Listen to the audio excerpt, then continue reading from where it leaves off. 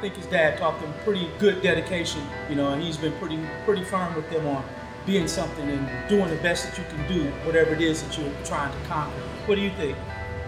Has it been a journey? Yeah, man, it's been a journey. The journey is a lot of stuff. The journey is coming to the big movement now.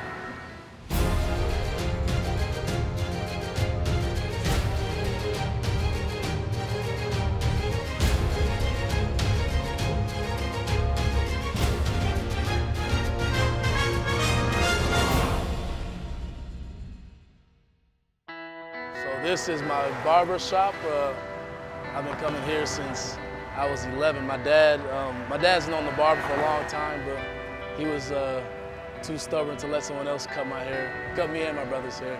So he finally let us start coming to him. And what's up? The sun was shining so hard. Oh, for real? Yeah. Since he was a little guy, I've always known that something was going to come out of it because they were just so dedicated to whatever it was that they've done. We're at E-Line Soccer Park. This is where I first played a competitive refereed game, soccer. So, we played everything though. Like, I played baseball one year. Track was another thing we did. We ran track, obviously football and basketball. Soccer was, and it ended up being my favorite sport, and it was my dad's favorite sport too. But yeah, that was probably the first exposure to sports. You know, we wanted them to do other things to have that to fall back on, as well as their academics too. So we knew that being in Milwaukee, a lot of opportunities for the kids to do other things as well. He played soccer until he decided he wasn't going to play anymore. Then he got to his 11th grade. Now he wanted to play football. The skill he learned from soccer, from basketball, he put everything together, his hands, his feet. He was a little bit smaller then. So they put him on a special team, and following year he played a cornerback, and he proved himself. He had a few colleges that were looking at him for like football, but he really was looking at Wisconsin, you know. The opportunity came going into the season. Someone on the team had gotten hurt, and there was only 104 players in camp. A couple phone calls, I sent my film, and I got lucky enough to get in the camp. I was the 105th guy in the 105-man camp roster. I did not believe that he was actually on the team until I shook Bileman's hands. And I'm like, he said, "Oh, we've been waiting for him." I'm like, "For Dari?" He said, yeah. And, okay. I didn't expect to be playing in this capacity now. I mean, the coaches wanted to move someone to running back out of necessity. The wide receivers coach was like, yeah, I mean, he always makes the defensive backs miss.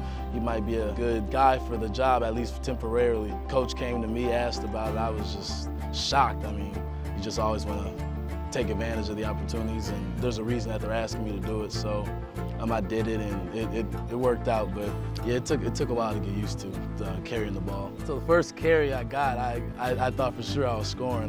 The hole opened up wide. I don't even know how, it was so wide. It was just me and the safety. I think I tried to spin, and then looking back at the film, like, I mean, now I know I would have made a miss, but at the time I had no idea what to do. I'm like, wow, this is actually happening, and it happened, and I got tackled.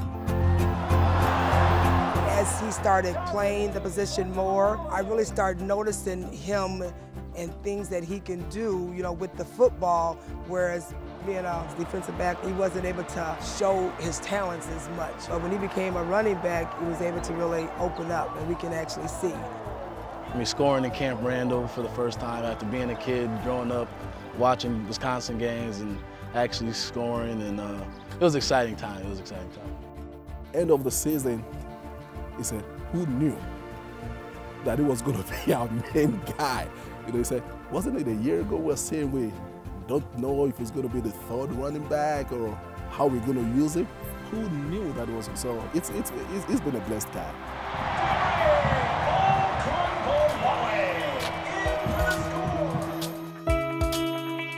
I guess I was just always a Packer fan because my dad, as soon as he came to Milwaukee, I'm from Nigeria, and he didn't really know much about football, but he learned it quickly, and he was huge. I mean, he's a huge Packer. He's a bigger Packer fan than me. I just loved football at the time, and it was very physical.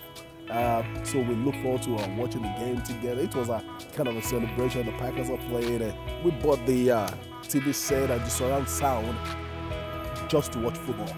I've been to numerous football Packer games at Lambeau, but actually playing there, and it's going to be awesome. It's going to be a fun experience for us, especially for me being from Wisconsin and being such a big Packer fan. So I'm looking forward to it, but if I score, I'm going to try not to Lambeau leap so we don't get any penalties or anything, but I don't know if I can make a promise to Coach Chris, so we'll see how that goes.